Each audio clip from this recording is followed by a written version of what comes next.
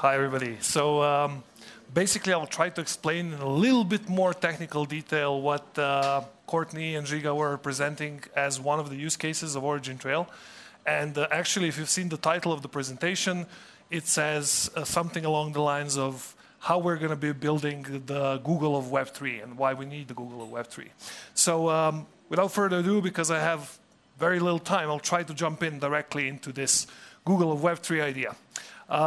So basically, very quickly, just to introduce this Web3 notion again. So in Web 2, we actually had a lot of extraction of value from data. So some of the main building blocks for this to happen were URLs. You've all used them. Web search, actually. Google is big for search, but also other things. But generally, there's very few sites where you don't have like search, right? And then this search enables you to discover some information, which in the end you can either read or write, right? So basically, that's kind of Web 2 in a nutshell.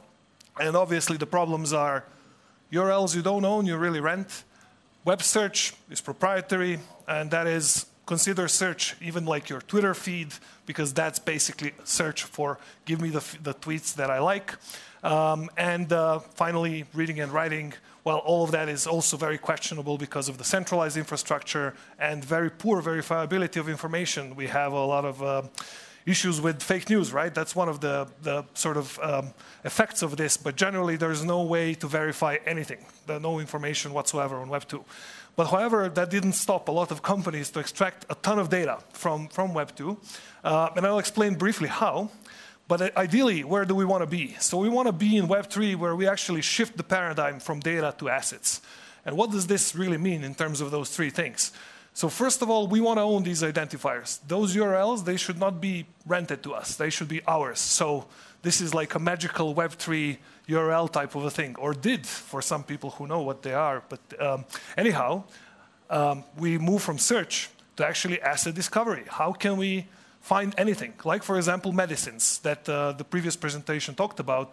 Finding this sometimes for a physical asset means you need some codes, like barcode, QR code, some serial numbers on them, but you can basically pinpoint quite a lot of these physical assets, but there's no one place where you can go and look for them, right? So ideally, the Google of Web3 will be able to type in something or scan something, and we'll be able to find any object, a car, a painting, or an NFT in the same interface. And then finally, we have this read-write-own paradigm, right? So we're no longer ingesting and producing data that somebody else extracts value from. We actually own this data. We own the infrastructure. Actually, we own the identifiers. You own the identifiers. You own the algorithms that actually you control the discovery mechanism. And then finally, you manage and you trade what you own, your assets, Web3 assets. So how? Well, basically, we at OriginTrail, our mission is to organize humanity's assets and make them discoverable, verifiable, and valuable. And I'll explain the two tools we use. Tool number one is blockchain.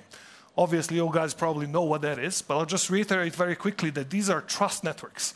That means they're great for tamper-proof shared ledgers, great for DIDs, decentralized identity, tokenization, DeFi, generalized computation, really, trusted multi-party computation. You can put some thoughts in a contract, and you will be sure that this will execute for all the parties. But what blockchains are not is they're not great databases. So if you want to query some data from a blockchain, you probably have to use another service.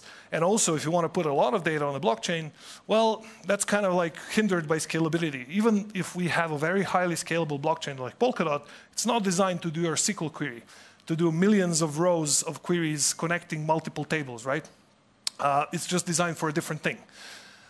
What are great databases actually are knowledge graphs, and they're sort of even better than databases. There's something called entity networks or semantic networks. So they connect things, entities, via relationships. And essentially, Google created this term, knowledge graph, and they described it simply as things, not strings. So if you're a developer, you know strings are basically characters. You have some sort of raw data.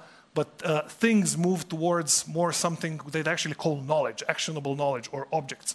And these objects get connected to each other, and basically every major Web 2 company has them under the hood. You maybe don't know it, but you used it. So Netflix recommends you a movie. that comes from a knowledge graph. You do a Google search, that comes from a knowledge graph. Amazon recommends you something to buy based on your previous purchases and previous purchases of other people. That all gets connected in the knowledge graph, and even NASA uses knowledge graphs to do all kinds of research.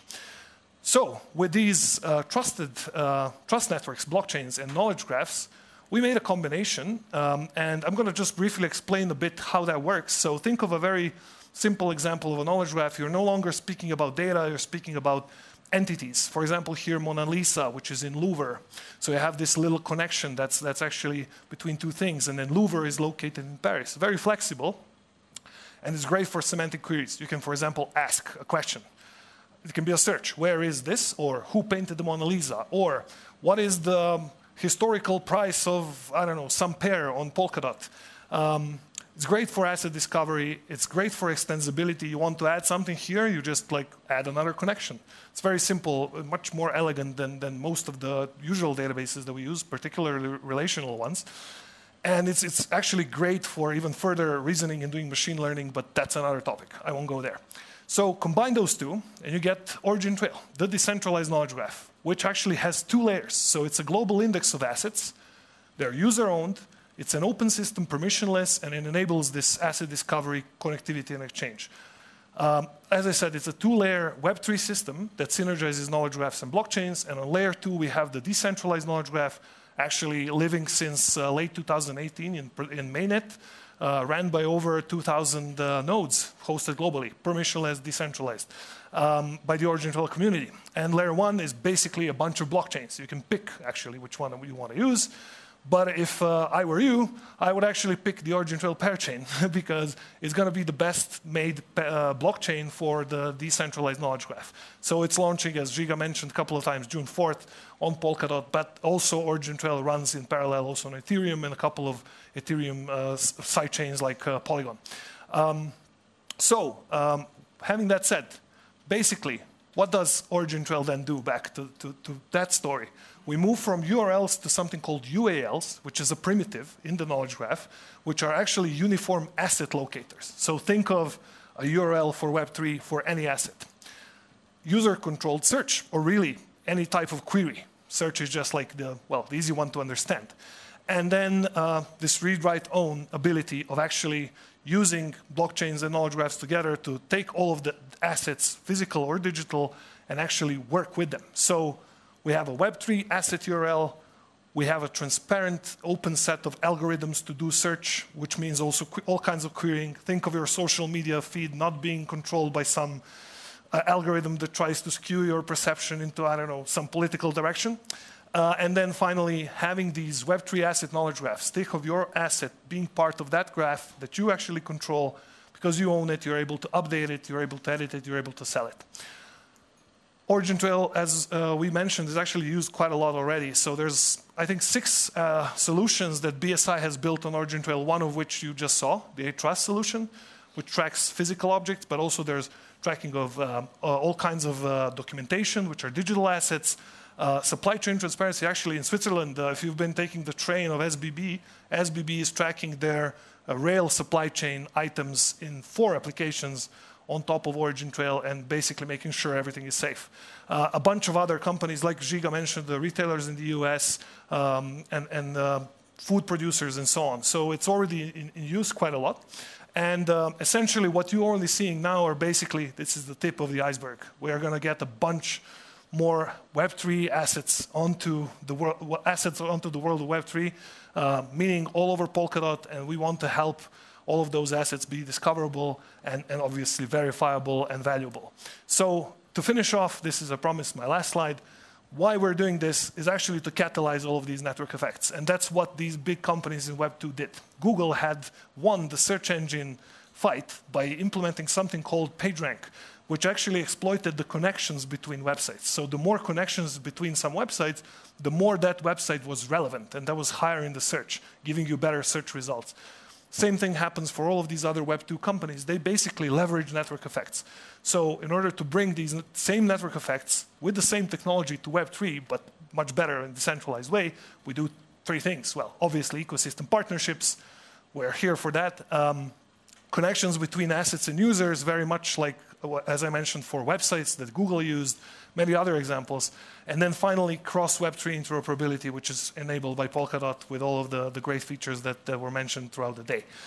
And to finish off with a quote from our advisor, Bob Metcalfe, who actually invented, well, is contributed to inventing Metcalfe's law, as you can see it there, which says the value of a network is proportional to the square of the number of participants in that network. He actually said this, I guess. You can read it if you want. But he's a big supporter, and he actually was, if you don't know him, he was the inventor of the modem, basically the Ethernet, the first computer network. Anyhow, that is what OriginTrail is focusing on delivering for all Web3, all projects, enabling this discoverability, verifiability, and then obviously value for all of these assets in this future to be Google of Web3. That's it. Thank you very much. So I'll be taking some questions, of course. If you guys have questions, we have like 4 minutes. And that can also be directed to Giga and Courtney, I suppose. Hello. Thank you for your presentation. I was wondering, how do you manage evolutions of ontologies or inclusions of new ontologies? Do you need to restore all of your UAL?